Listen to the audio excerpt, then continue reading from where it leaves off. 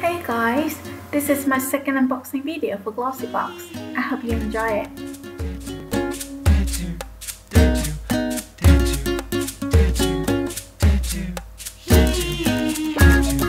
The first thing I saw in this month's box was this lip brush. I wasn't happy about receiving lip brush at first because I don't really use one. But when I try applying lipstick on with it, I find that the shape and texture of the brush bristles help me apply the color on smoothly and precisely. So I'll add this brush to my collection for future use.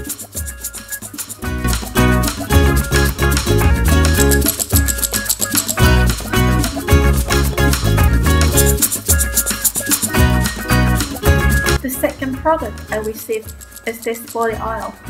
I had received products from the Nude in previous Glossybox before, so I'm not new to this brand.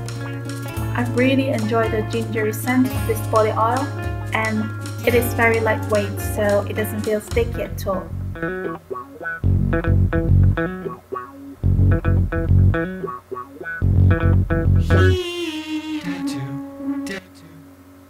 This tinted sunscreen is probably my least favorite in this box. I think this can be a really nice product because it is oil-free and it has a really high SPF.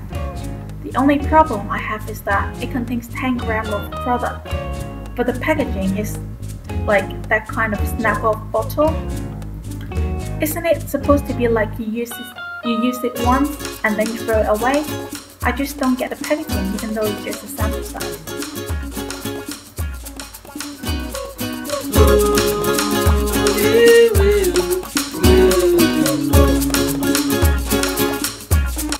I love dry shampoo. I think it is one of the lifesavers for lazy days or lazy ladies like me. This dry shampoo from Tresemme smells really nice and makes my hair feel less greasy.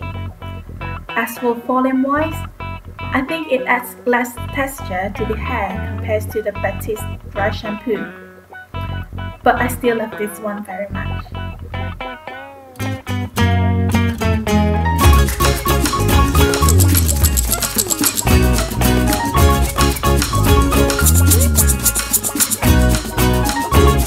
About this product for years, and I think it is famous for being a dupe for the Benefit High Beam.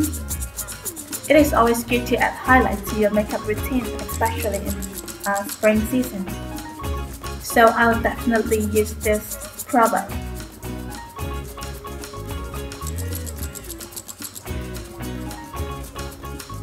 Thank you for watching. Please like this video and subscribe to my channel for more.